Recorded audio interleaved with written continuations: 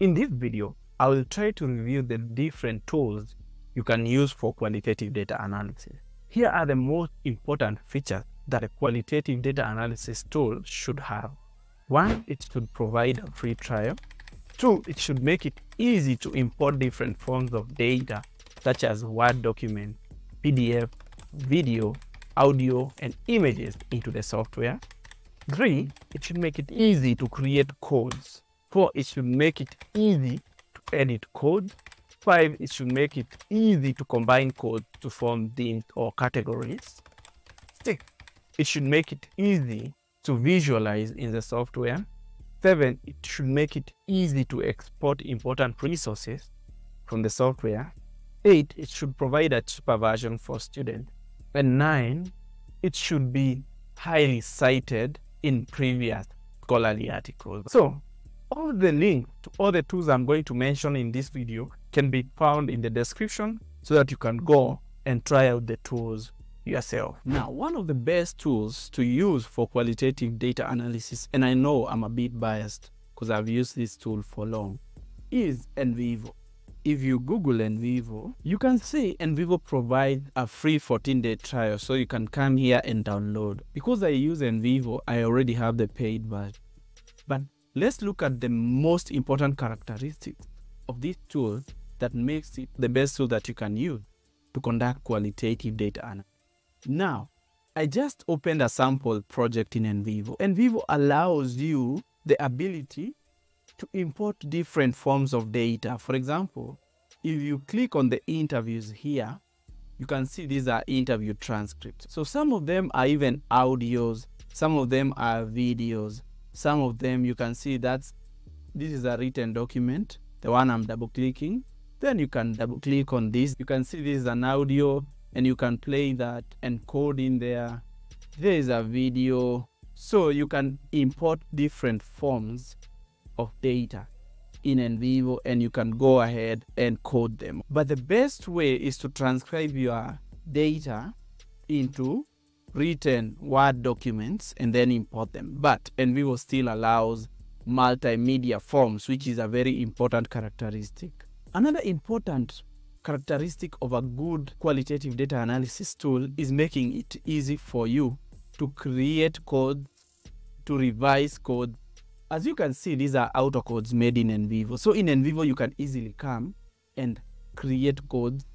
Right click, new code, and create a code here. 1, 2, 3. This is just an example. You can see that's a code. Then I can go and right click on the code, go to code properties and call this new code. I rename it. You see, very easy. Then NVivo allows you to merge codes, put codes under themes, be organized easily, dragging and dropping. You can see I'm assigning codes into my new code and you can see like it's very easy, drag and drop, editing, everything. So the management of code, subthemes and themes become quite easy in NVivo, which is a very important feature of this QDA tool. NVivo also makes it easy for you to visualize your data. For example, there is a theme here called economy. Under it, we have different codes. So if I wanted to visualize, I can right click, go to visualize, go to hierarchy chart of code. And we have a tree map and we can get a sunburst. There are so many visuals. You can draw kind of a thing called mind map. I've done previous videos on all these visualization. And here you can see all this word cloud. So let's see the word cloud that's gonna come out here. So you can see NVivo produces word clouds, sunbursts or mind maps, hierarchy charts. There are so many things you can visualize in NVivo. That's why this tool is one of the best tools for qualitative data analysis. Now, NVivo also makes it very easy to export different resources. For example, if you press Ctrl A in a Windows computer, then go to export and export list. And let's just save this as code and let's go in here and go to documents and let's just go to the code area and see this Excel we just exported from NVivo. You can see NVivo makes it very easy to export the coding structure and show it to someone else, maybe your supervisor, maybe you are collaborating with other scholars. This is a kind of coding structure. You can see this is a theme like economy, then we have agriculture, fishing industry, you see. So these are different codes that are coded to that. Then we can also export. If you go to share, export codebook, you can export code in NVivo. For example, I want to export auto responses. So let me just browse here. Let me put it in that section also. So let's have a codebook here. So this is a codebook that came from NVivo.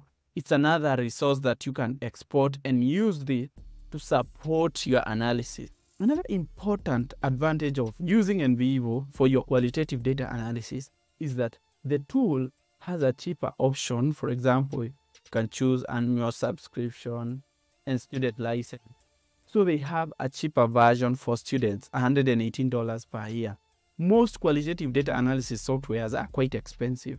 This tool provides a cheaper version for students. Now, there's one more reason why you should use NVivo as your chosen tool for qualitative data analysis. And this is, NVivo is one of the most cited qualitative data analysis tools. Like if you look for citations for NVivo, there are so many compared to other tools. So that's why you should use NVivo in your qualitative data analysis. Let me interrupt this video for a minute and inform you of my services. My first type of service that I offer is consulting for anything related to qualitative data analysis using NVivo. You hop on a video call with me through Microsoft Teams or Zoom, and I will help you become a pro with NVivo in a few hours. I also provide a done-for-you data analysis service. I do the manual coding and provide a data analysis report with the necessary visuals. Some kind of visuals I do include tables, hierarchy charts, and the framework matrix. Email or message me right now. Details in the description. Now, the second qualitative data analysis tool that you should consider to conduct your qualitative data analysis is Maxqda. They also provide a free trial, and you can see I have the tool here. This is the tool that comes close to NVivo, where you can use it to get your code. You can see the different codes to reassign codes. For example, if I drag and drop this code, you can see it comes under work-life separation to create visuals. But Maxqda is not as good as NVivo in creating visuals. You can see when you analyze a transcript, the codes that you create are tagged properly inside the transcript. So you can see typical workday, statement representing a typical workday. Then we have flexibility, all these statements, free time, friends and family. These are different issues that are highlighted during the analysis. So Maxqda is also a good tool, and they have a cheaper version for students, but you have to provide your student's ID for you to access the free version. But compared to NVivo, I would consider NVivo because NVivo is more cited, or more scholarly sources use NVivo, and NVivo does not require a student ID. The next tool that you should consider for qualitative data analysis is QDA Miner. Although this tool is not as effective as NVivo, you can see it allows the importation of different resources that you can analyze, including Excel, SPSS data from NVivo, PDFs and all that. It allows you to code on screen text. You can see the hierarchy here. It allows you to annotate, allows you to code faster, and provides different ways of visualizing your data, and also allows you to extract coded text, segments, among other issues. You can also locate events and all that. So QDA Miner is another tool you can use for qualitative data analysis.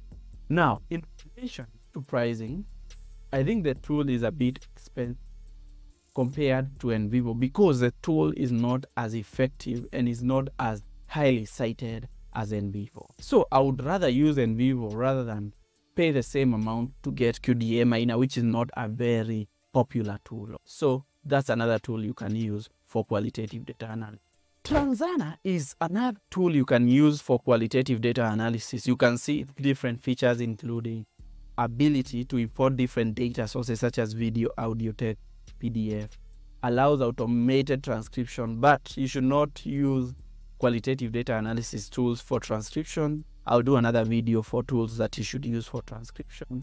It allows you to categorize codes, analyze multiple camera video, customize views and reports, collaborate with colleagues, and doesn't have recurring fees. Basically, it's a tool for analyzing data that you can try to use. However, Transana is not a popular tool like NVivo or even Maxqda. If you consider the price factor, you should try to use a tool that's more established in academics, such as NVivo and Maxqda, but you can also use Transana because it's a functional qualitative data analysis tool.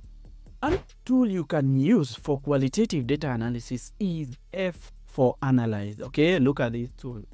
This tool is a great tool for analysis. However, its main shortcomings is difficulties in trying to revise code and rearrange your codes. You may experience some challenges, as I found when I tried to use this tool. But it's a decent tool. However, it's not a popular tool that is as highly cited as NVivo.